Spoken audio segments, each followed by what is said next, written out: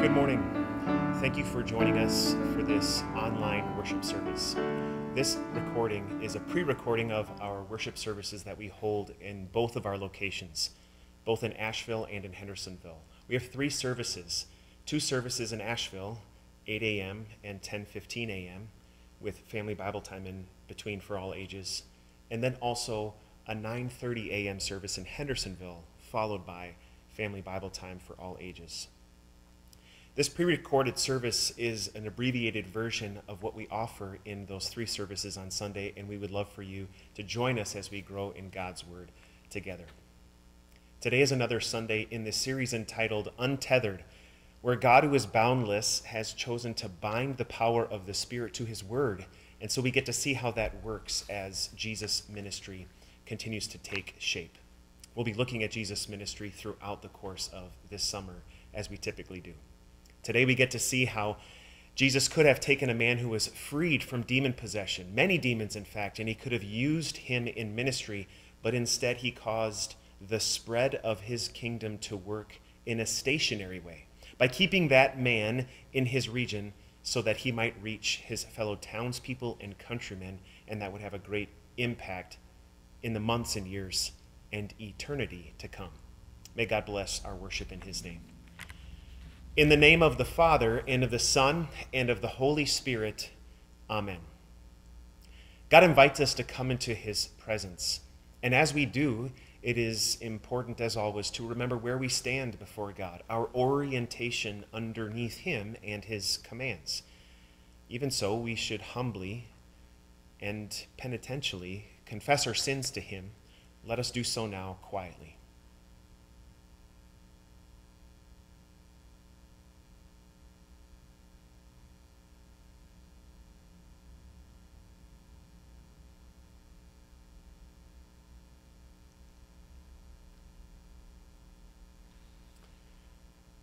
Our gracious Father in heaven has been merciful to us. He sent his one and only Son, Jesus Christ, to live perfectly in our place, to die on the cross to remove our sin, and to rise from the grave, to prove that we are at peace with God, that our sins are forgiven, and that we have eternal life with him now and forever. Therefore, in Christ's name, I get to say to you what God says to you. Your sins are forgiven. In the name of the Father, and of the Son, and of the Holy Spirit. Amen. Let us pray. Almighty God, you have built your church on the foundation of the apostles and prophets with Christ Jesus himself as the cornerstone. Continue to send your messengers to preserve your people in true peace, that by the preaching of your word your church may be kept free from all harm and danger. Through your Son, Jesus Christ, our Lord, who lives and reigns with you and the Holy Spirit, one God, now and forever. Amen. The gospel for today from Luke chapter 8 will also serve as the basis for the sermon. They sailed to the region of the Gerasenes, which is across the lake from Galilee. When Jesus stepped ashore, he was met by a demon-possessed man from the town. For a long time, this man had not worn clothes or lived in a house, but had lived in the tombs. When he saw Jesus, he cried out and fell at his feet, shouting at the top of his voice, "What do you want with me, Jesus, Son of the Most High God? I beg you, don't torture me." For Jesus had commanded the impure spirit to come out of the man. Many times it had seized him, and though he was chained hand and foot and kept under guard, he had broken his chains and had been driven by the demon into solitary places. Jesus asked him, "What is your name?" "Legion," he replied, because many demons had gone into him. And they begged Jesus repeatedly not to order them to go into the abyss. A large herd of pigs was feeding there on the hillside. The demons begged Jesus to let them go into the pigs, and he gave them permission. When the demons came out of the man, they went into the pigs, and the herd rushed down the steep bank into the lake and was drowned. When those tending the pigs saw what had happened, they ran off and reported this in the town and countryside. And the people went out to see what had happened. When they came to Jesus, they found the man from whom the demons had gone out, sitting at Jesus' feet, dressed and in his right mind. And they were afraid. Those who had seen it told the people how the demon-possessed man had been cured. Then all the people of the region of the Gerasenes asked Jesus to leave them, because they were overcome with fear. So he got into the boat and left. The man from whom the demons had gone out begged to go with him, but Jesus sent him away, saying, "Return home and tell how much God has done for you." So the man went away and told all over town how much Jesus had done for him. The gospel of the Lord. Thanks be to God. You can tell a lot about a person when that person comes face to face with a very awkward and maybe even disgusting and ugly scene. I think of a place I used to work. I had a boss who did not like personal injuries. And there was one time when a person's arm got cut open, and it was quite deep and wide open, you could even say. Even describing it that, although very generally, not specifically, that can cause some of you to get quite squeamish. For me and for a few other people, we weren't necessarily bothered by that. And one of the other workers jumped right in, was ready to try and do some makeshift stitching, but there were no utensils around or needle and thread or anything like that, so especially a clean needle and string, preferably, so suture, that is. So instead, he went and found some butterfly bandages. And he was right there squeezing the flesh together and butterflying it together and then taping it to hold it all in until that person could go see the doctor. And the doctor later commented that that was really well done for an amateur. You can see that maybe when a child gets sick and that sickness is displayed all over the floor. There's some people who just can't handle puke. And so when it comes to puke, people go running away, but then there are some people who are unfazed. I can think of many a parent that I've seen who are not fazed by that at all. They'll help the child, maybe make sure nobody gets into the mess accidentally, take care of the child to get them cleaned up, and clean up the mess, wash your hands, say a prayer that you don't catch whatever they have, and just be done with it. You can tell a lot about a person. Do they run in? Do they walk in? Are they a little squeamish and afraid? Do they hate the awkward and the ugly? So what does it tell you about our Savior? He knew exactly where he was going. Jesus' home base was on the west side of the Sea of Galilee in Capernaum, and now they're going to the other side, the east side of the Sea of Galilee, this lake. And as he gets over there, this region of the Gerasenes, he comes into contact with this demon-possessed man. This is not a big place. I wonder if the reputation of this man had spread around. It's not like there's a million people around and he's but a drop in the bucket. This would have been small. It wouldn't have been too overpopulated. Quite possibly, Jesus knew what he was getting into. In fact, inevitably he did. And yet look at him. He knows where he's going. He knows who he is about to see. He knows what he's getting into, and so do these demons. These demons cry out to the man, and before we go any further, it's probably important to ask ourselves, wait a second, are we talking about demon possession like this is actually a real thing? Almost every single time we get to talk about Satan, the devil, demons, the spiritual forces of evil in the heavenly realms, we almost always, in fact, pretty much every single time, we will get into this type of discussion. Are we really talking about this? Is this real? Maybe it's important for us to consider for a moment how real demon possession is, because demons are real. And before you dismiss or just cut this video off, just consider these 2 points. First of all, however old you are, if you cut your life in half right now and think of where you were half of your lifetime ago, consider how much evil you knew at that point in your life. Did you think that there was as much evil as you know now? I would probably assume correctly that you have become more and more aware that this world is filled with all sorts of evil beyond what you ever could have imagined half of your lifetime ago. Well, consider the logical progression then. If half of your lifetime ago you could not have even imagined how evil the world is, and now you see how evil it is, well, let's say by the end of your life, do you think you will experience even more and understand even better how wicked this world is and how there's really evil, deep, dark evil in the world? Well, then, who's to say that that logical progression doesn't get exponentially worse? And therefore, is the deepest, darkest, worst, and most horrible kind of evil, is it then not reasonable that that exists? If the older we get, we only realize how deeper and darker the evil in this world is, then maybe it is not so unreasonable to not only say, but to believe that, yes, there is this deep, dark evil called the devil and demons. Secondly, whenever people hear about demons and demon possession, sometimes they think that, well, this can't ever be. However, as believers, we take everything that God says in his word as true and look no farther than the first promise that God had made in the Garden of Eden. He's speaking right to the serpent, and he makes the first promise about the Savior, that he would crush the serpent's head, and yet the serpent would still strike Jesus' heel.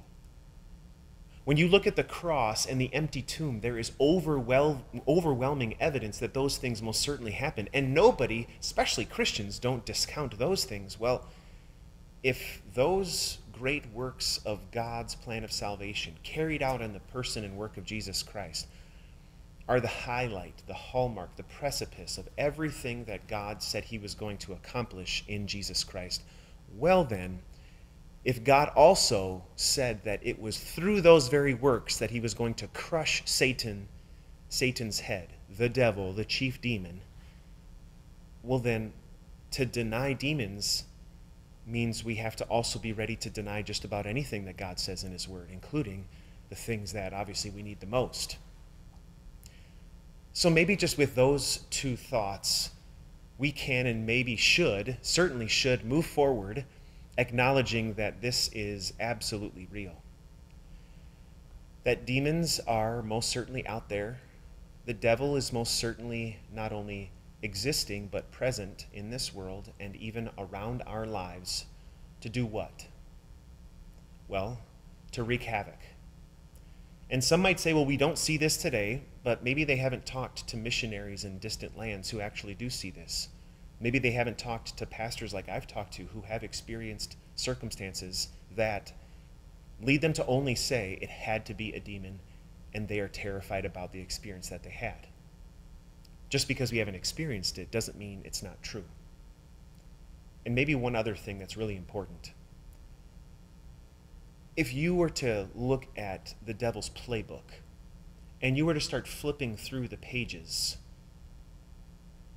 of his offensive against the church, Christians, don't you think it would make a lot of sense for the devil if instead of showing how awful he is and revealing the ugliness, the nastiness, the disgusting works that he's doing, then instead maybe it would make a lot more sense to hide behind this idea that maybe he's not real.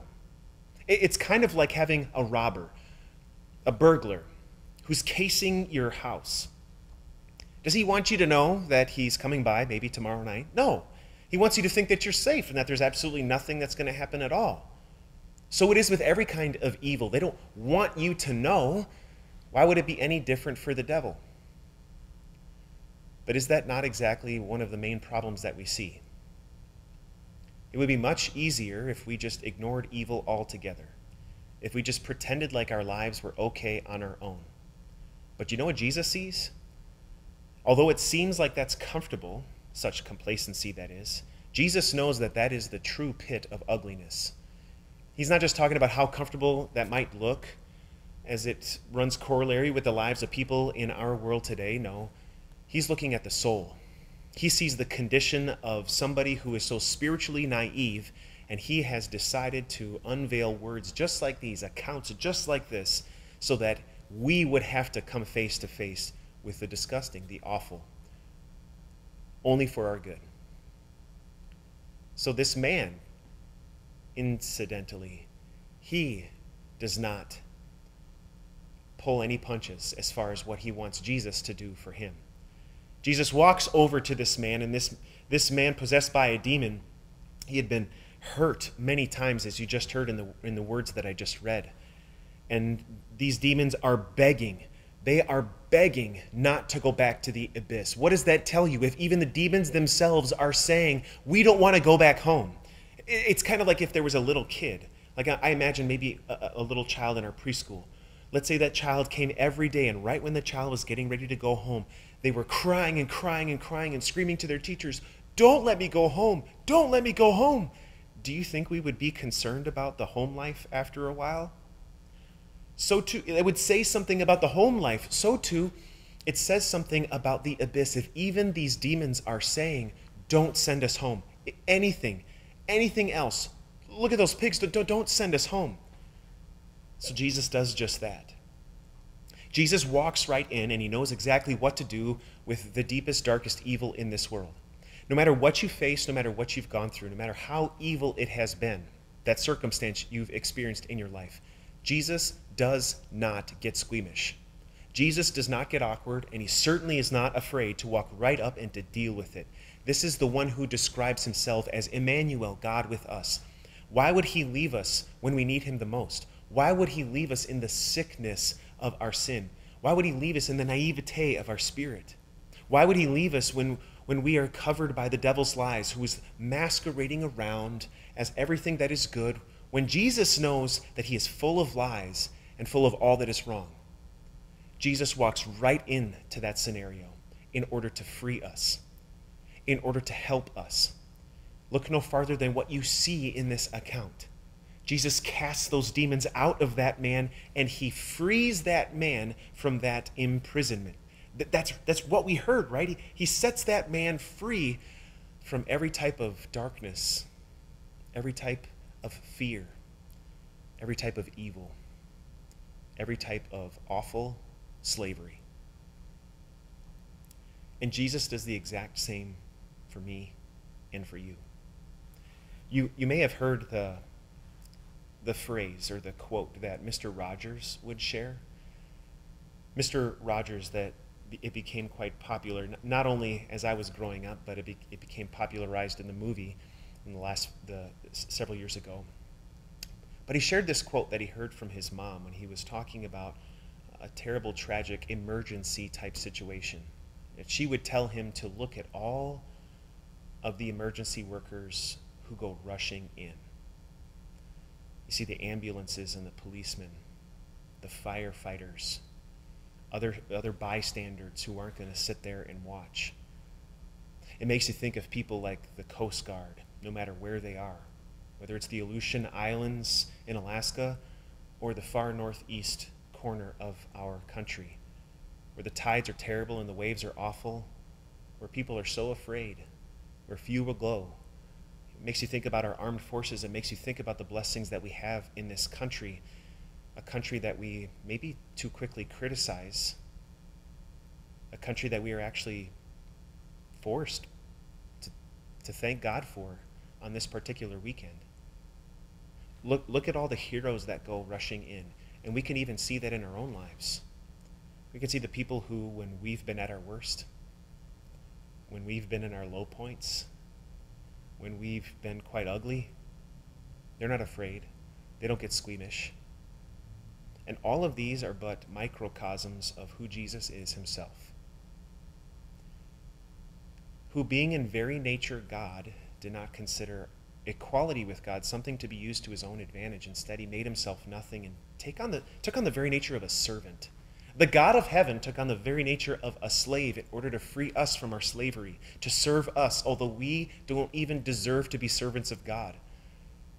He's the one who is the eternal Son of God, and yet he made himself the compilation of all God's enemies by taking our sin on the cross. You want to talk about the ugliness of a wound. You want to talk about the ugliness of puke. Worse than all of that put together, Jesus became completely disgusting to his Father in heaven, so his Father would turn his face away and completely condemn his Son. And it was in that moment where Jesus was so willing to be the compilation of all that is disgusting, to go to the cross and to consume all of that wrath from God for our sake, so that we never would experience it. And to prove that that payment was made, that all of that disgusting sin was taken care of and removed, every spot, every blemish erased. God raised his Son from the dead, not just setting him free of his own death, but setting us free from that demise of death, which would only lead us to the abyss, except that Jesus has given us eternal life in heaven. Jesus set that man free. Look at that hero, and look at what that enables us to experience, not only in the lives of the people around us, but who have helped us, but in our own lives too. You see, when Jesus set this man free, you could imagine what that did for that man. He wanted to serve Jesus just like you and I do. Having been set free from our sins, we can't pay Jesus back. We can't earn eternal life. But you know what we can do? We could do the exact same thing that Jesus enabled this man to do. All of the people come out, and this is very awkward. The pigs, their livelihood maybe, gone. These people, though, they don't embrace Jesus. They know who this man is, and he's in his right mind, sitting at Jesus' feet. They think he is the source of even more ugliness. It's now a detriment to their own lives. They could have contained it earlier by trying to keep this man chained and guarded and keep him at bay, but now they have to deal with this other kind of loss, deal with the reality of ugliness in their own lives. And Jesus could have done a lot of things here. Jesus could have brought all their pigs back, and he could have extracted the demons, and he could have pulled back the curtain to allow these people to see what these demons actually look like, which would have petrified these people on the spot. He could have done something like that. But you know what he did? God, who is boundless, the Son of God boundless, decided to make his kingdom work in this way. To make his words powerful, and to not paint them on the sky or to use fantastic works, so to speak, like the ones I described, but to put them in our hands, those words that is, to put them in our mouths. This man, he wants to follow Jesus. These people, they're only afraid of Jesus. So what does Jesus do? He could have done so many things. If we were writing the plot line, we probably would have done differently. But Jesus does this. He tells the man to go back and to share with these people what God has done for him, to proclaim the kingdom of God among these people, to take what was his own mess, washed free, washed away on account of Jesus, to go back and to witness about the slavery from which he had been set free, to go back in and to help these people who, although they might look clean on the outside, they are caught in an ugly, nasty, despicable, disgusting mess on the inside. To go back to them. And you know what happened? There's another account that we get to learn about a little bit later in the ministry of Jesus, the public ministry of Jesus. Jesus comes back a bit later. And you know what happens? All of these people come out to him. They pursue Jesus. They seek him out and they ask him to heal them. And for days, Jesus does just that. No longer afraid of him, they bring their disgusting, ugly, awful, wretched lives to Jesus, so that he, the only one who sets us free from every type of slavery now and forever, would give them the thing that they need the most. Not just freedom from sickness, not just an answer in the form of his light to the darkness that they were facing in life, but he would give them forgiveness, pardon, and peace, entrance into a kingdom that will never be taken away, a kingdom that is still taking those who are lost in darkness and bringing them into God's marvelous light, a kingdom that is still advancing against the gates of hell, rescuing souls that will be lost to the abyss and bringing them into his family, so that God, through the power of his word, would rescue one soul after the other. And so here you are, standing, stationary, right where you are, right now. You might think that God has called you to go and to reach people in a far distant land. And maybe that would become more clear over time, who knows? But might it be that there are people right in your life, here and now?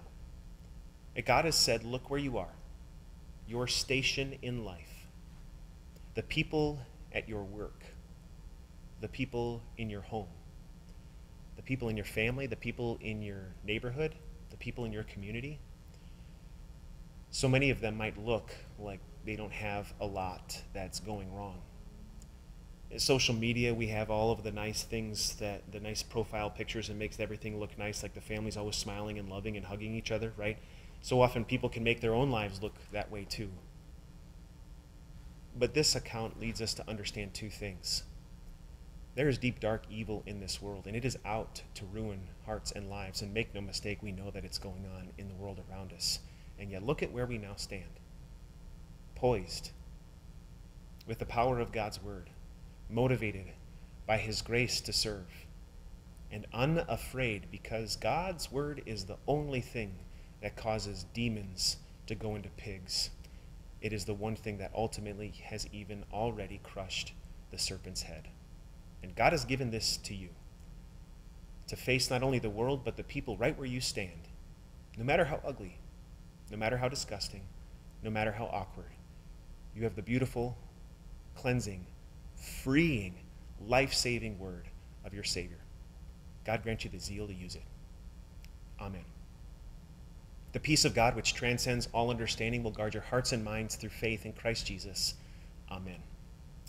Let us pray the Lord's Prayer together. Our Father, who art in heaven, hallowed be thy name. Thy kingdom come, thy will be done on earth as it is in heaven. Give us this day our daily bread, and forgive us our trespasses, as we forgive those who trespass against us. And lead us not into temptation, but deliver us from evil. For thine is the kingdom, and the power, and the glory, forever and ever. Amen.